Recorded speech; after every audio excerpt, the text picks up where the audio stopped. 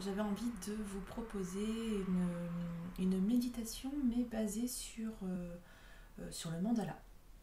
Donc du coup, je vais changer le fond. Vous allez voir ce à quoi ça va correspondre. Juste vous dire que en fait, je me base sur les mandalas créés par David Fontana et Elisa Tanzin Dolma. Donc là, je vous montre à la source du mandala. Donc ça, c'est un super bouquin qui est vraiment très très bien fait, très inspirant. Et donc du coup, je vous mettrai le lien à la fin de la méditation si ça vous intéresse de vous le procurer. Parce que franchement, les dessins sont de qualité, les accompagnements sont de qualité. Je vais vous partager leur accompagnement. Voilà. Et aujourd'hui, j'ai choisi le mandala parlant d'arbres et de racines. Et donc, pas d'un arbre, mais de deux arbres. J'aime beaucoup les arbres, j'aime beaucoup sa symbolique. Et là, donc, voilà, c'est pour ça que je démarre un petit peu par celui-ci. Bonjour Amakina, merci d'être avec moi. J'espère que tu vas bien. Youp. Coucou.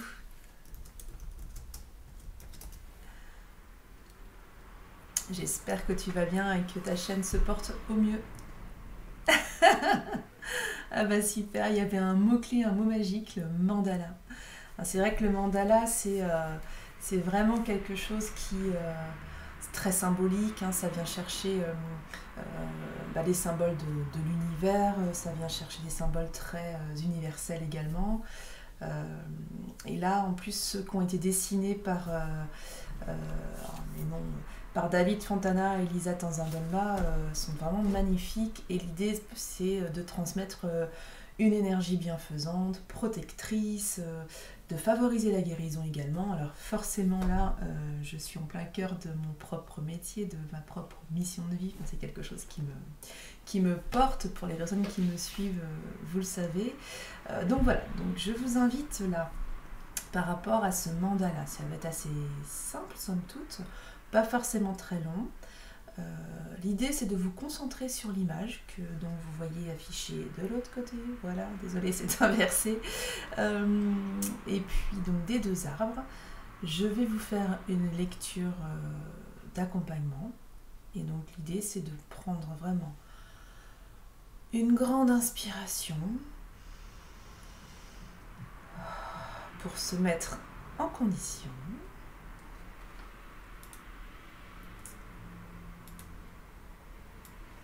Et derrière, vous allez pouvoir voir une racine pour deux arbres. Ce mandala et cette méditation sont basés sur la tradition spirituelle moniste.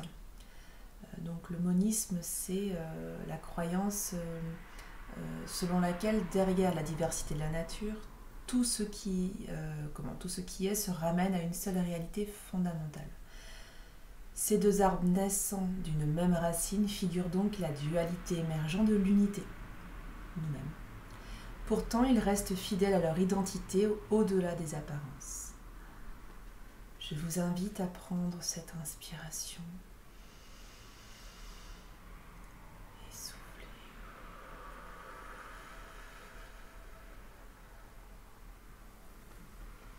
Concentrez-vous sur le mandala. Dans un premier temps, remarquez les perspectives contradictoires de ce mandala. Il n'y a ni haut ni bas. Les deux arbres s'insèrent dans un espace spirituel plutôt que physique. Je vous laisse le temps de remarquer tout cela.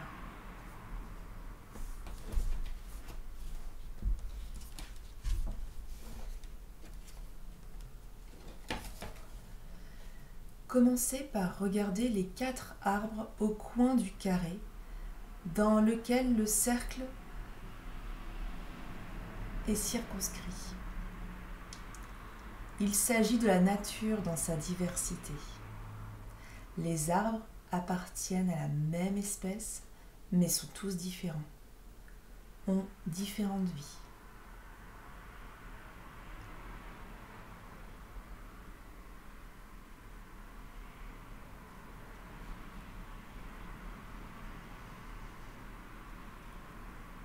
Maintenant, regardez la farandole de feuilles à l'intérieur. À l'intérieur du cerclage marron.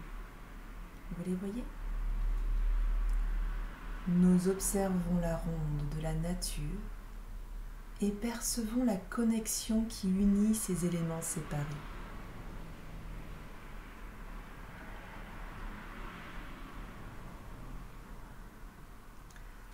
Enfin, regardez les deux arbres joints par les racines au centre du mandala. Là où se trouvent les racines se trouve le bindu, une intense concentration d'énergie. Perdez-vous en lui. Ce faisant, vous réaliserez votre singularité au sein du cosmos.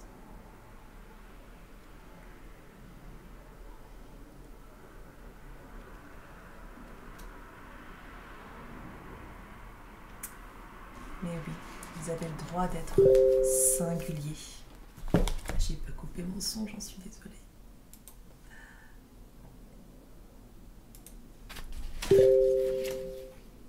Oui, oups.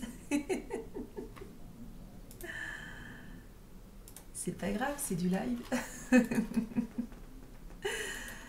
Voilà, donc, vous voyez, c'est plutôt court, mais je trouve que ça transmet beaucoup de messages et que c'est très apaisant.